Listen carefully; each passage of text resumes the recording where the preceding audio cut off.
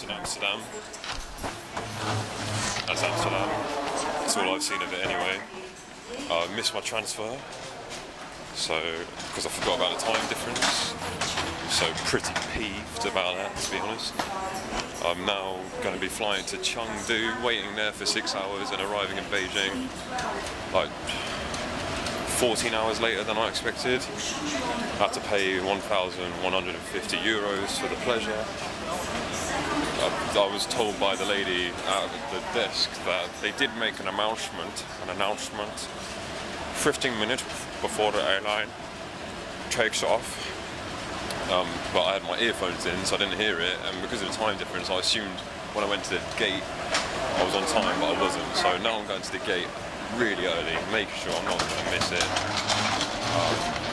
I'm going to get on the plane and take a sleeping pill and just see what the fuck out, and hopefully everything will be alright at Chengdu, and I'll get to Beijing safe and sound.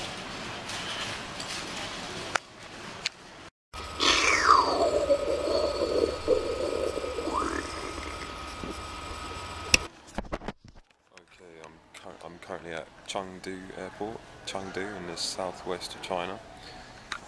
This is the surrounding. As you can see, it's beautiful. I've been here for what seems like absolutely ages. The time here is 10 to 6 local time. I got here like, well, I don't even know, but I've been here fucking ages. I met a Chinese girl who's been living in Belgium on the plane, and she spoke very good English, so we were hanging out a bit, but she's gone to her gate now. We had a little bit of food together, but it was really spicy, and I didn't eat it all, so now I'm fucking hungry. Got about an hour and 45 until takeoff to Beijing, at which point I'll just be getting a taxi. I'm trying really hard to stay awake so that I don't get jet lag, but I've been dozing off a bit. Not really much else to say.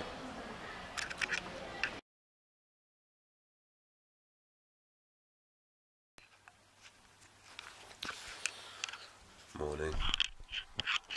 This is the hotel in Beijing.